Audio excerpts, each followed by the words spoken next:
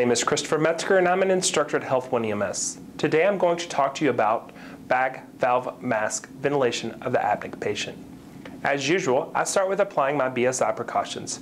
In this case, I will be using gloves. Next, I will check the responsiveness and breathing of the patient for at least 5 seconds, but not more than 10 seconds. Once I have determined the patient is not responsive, I will request additional assistance since I have a patient that will require more than one responder. I will also request advanced life support if available. Now we'll check for a pulse. I check for at least 5 seconds, but not more than 10 seconds. Once I'm sure there is a pulse, I know I will not have to immediately perform CPR, so I can focus on the airway. I make sure the airway is open. In this case, the patient has an airway full of vomitus and secretions. In order to adequately manage the airway, I will need to use suction. I open and prepare my suction catheter. I turn on the suction unit and check for the presence of suction.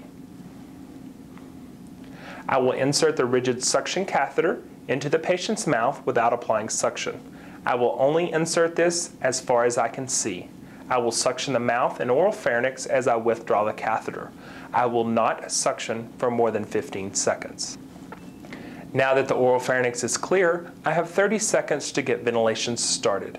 I'd utilize an appropriate technique to open the airway based on mechanism or condition of the patient. This could be a head tilt, chin lift, or a jaw thrust. I will now appropriately measure the oropharyngeal airway from the corner of the mouth to the earlobe. Once I have the correct size, I will insert the airway into the oral pharynx in a manner that will not push the tongue back into the patient's airway. I notice there is no gag reflex and the airway adjunct is properly placed. I will now select an appropriate mask and connect it to the BVM device. I connect the BVM to the liter flow valve on the regulator and adjust the flow to at least 15 liters per minute. I place the mask over the patient's face and ensure a tight seal around the mask. Now I ventilate the patient once every 5 seconds or approximately 12 times per minute. I watch for chest rise and fall to determine proper volume.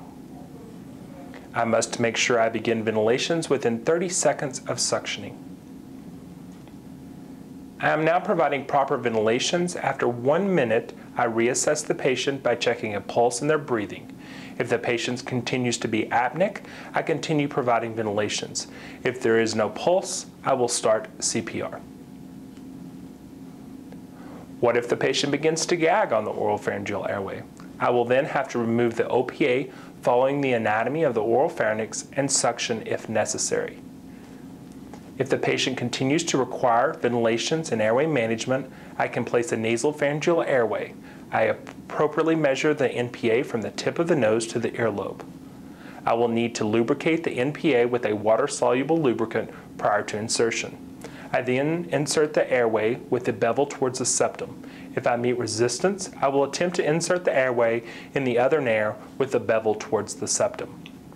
The ability to appropriately manage a patient's airway using suctioning, positioning, bag valve mask, and airway adjuncts is a critical skill for EMTs. Thank you for watching, good luck, and stay safe.